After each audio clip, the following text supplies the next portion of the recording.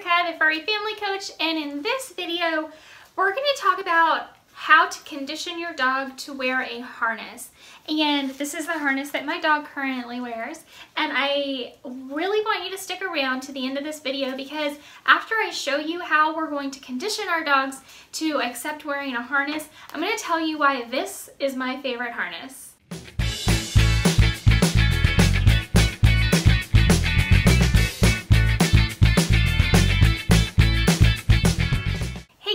Jessica here, and like I said in this video, we're going to talk about conditioning our dog to wear a harness.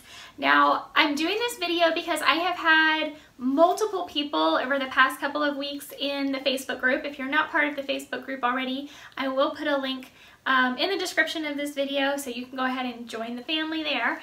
But I've had multiple people contact me over the past couple of weeks saying that they got the harness that I suggested because I am a huge proponent of harnesses.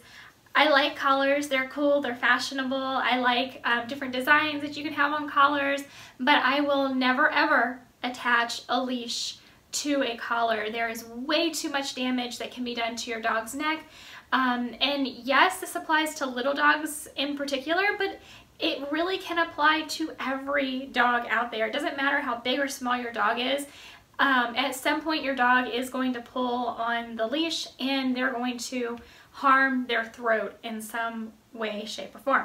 So yes, I tell everyone, never attach a leash to a collar. We want to use a harness for that. So many different reasons. Of course, what I just told you about harming the dog's neck, but also you have so much more control.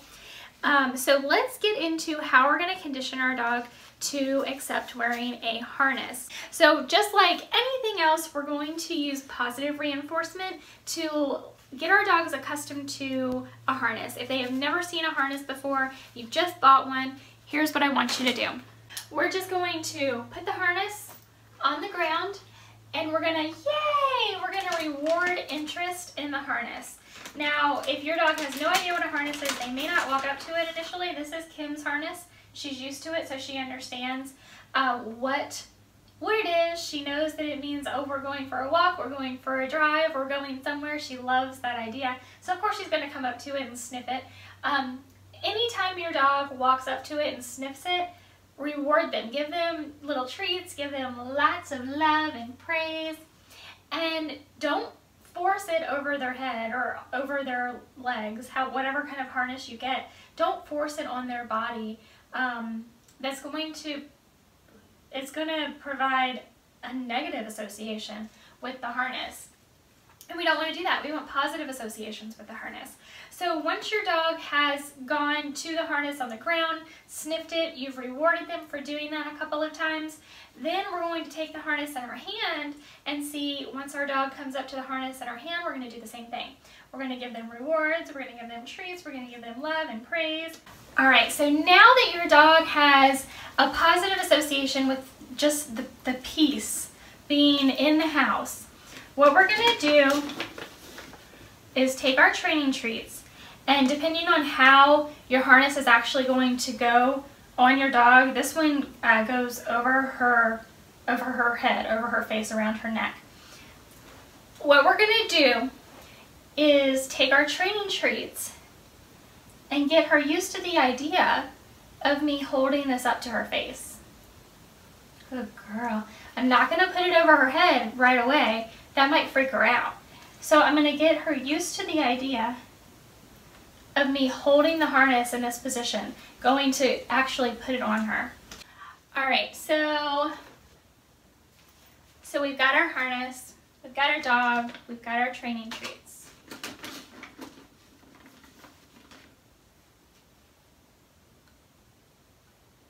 Good girl, good girl. Yeah. Think you're ready?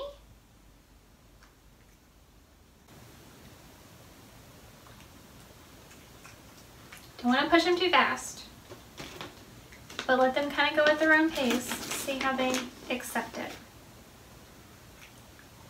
So we're just building up a positive association with the harness and with us putting the harness on their body. There we go, yay! Yay! All right, come on, up. my girl. There's my good girl. So now we're just going to finish putting the harness on. You ready? Yay! We got the harness on. So just remember, just take baby steps with your dog. Make sure to reward. Make sure to create positive associations with the harness. All right, so now that I've shown you how to acclimate your dog to getting a new harness on, I want to tell you why this rough wear harness is my absolute favorite harness. It is very well built. It is adjustable. You can buy it in all different sizes. This one happens to be an extra small. It fits Kim perfectly. She's about a 15-pound dog. But the reason that I absolutely love this harness is because when you have it on, and I'll put it together. When you have it on your dog, you have your regular back clip attachment for your leash, which is what we use most of the time. But the reason that I really love this is because you also have this front clip here. And it's pretty sturdy, pretty durable, really well sewn on. The reason why I love this is for training. Sometimes we need that little extra oomph when we're training. When we have a dog that pulls or we have a dog that lunges, what is going to happen is when you're training, if you attach the leash or one of your leashes, sometimes we train with 2 leashes, one attached to each. When you're training, you attach your leash to this front clip, which is going to be right here on the chest of your dog. When they lunge or when they pull, it's going to turn their body, depending on what side you're on, it's going to turn their body in the direction of that leash. So instead of going towards whatever it is they're jumping or lunging at, it's going to pull their body back around towards you, which is your goal in that situation, is to redirect your dog's attention back to you and away from whatever has gotten their attention, right? So what you want to do is to redirect their attention to you, and this helps so much by having that front clip harness.